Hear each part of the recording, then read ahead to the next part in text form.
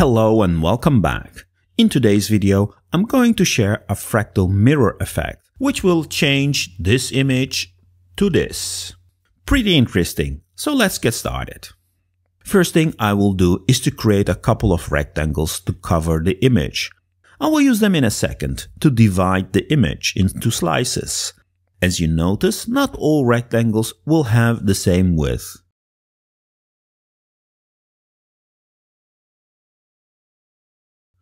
Once we have our rectangles, I will duplicate the image until I have the same amount of images as the rectangles. I will move the rectangles one by one to the duplicates and use them as clipping masks. Excellent. Before moving on, let me group them. I'm going to add a Gaussian blur to this group.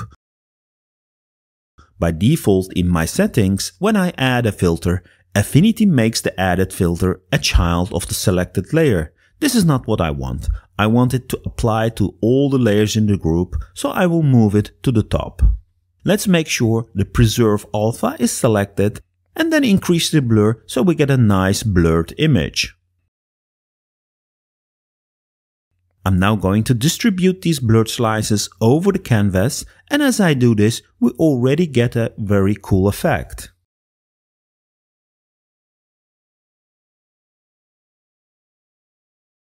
I can also align the original image to get a more pleasing look if needed.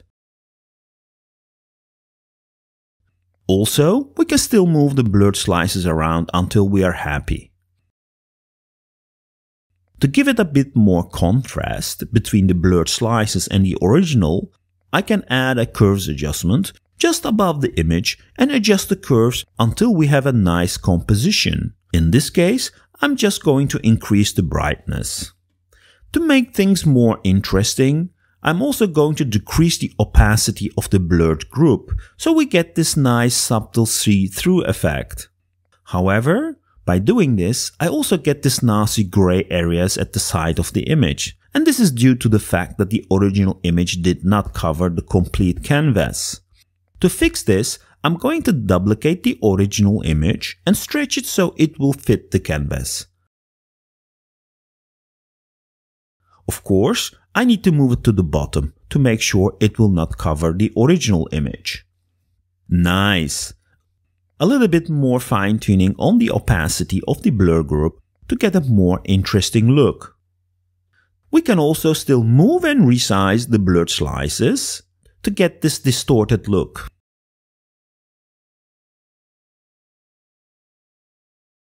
That looks pretty cool to me.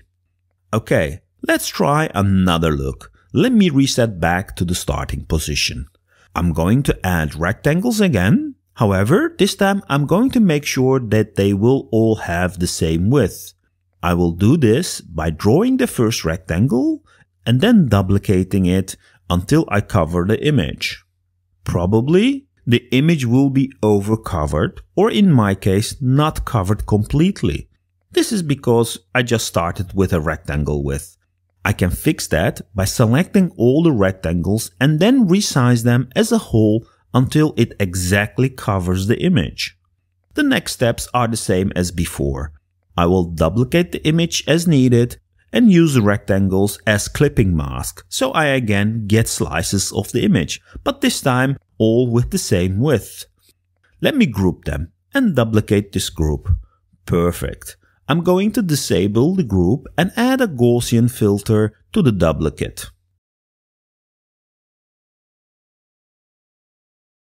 Let's disable the duplicate and enable the first group.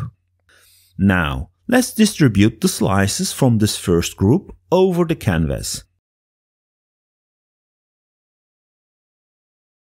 I notice my canvas needs to grow a bit, and I will use the crop tool to widen my canvas.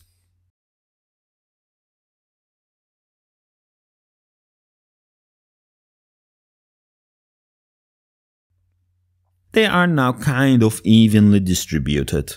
Now let me enable the second group. Remember, this is the group with the blur. I'm going to position the slices in this group so they will fill the empty places. As the gaps are not so wide as the slices, I can creatively position them to get that fractal distorted look.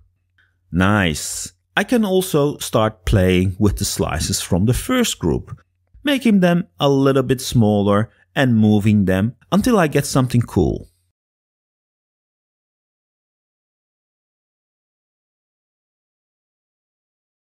To strengthen the fractal look, I will increase the blur.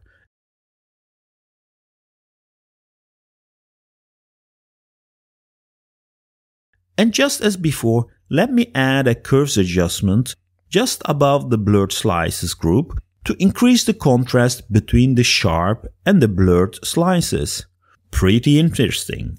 Optionally, to make it really cool, I will duplicate the original image and move it to the top. If I put its blend mode to screen, we get this amazing end result.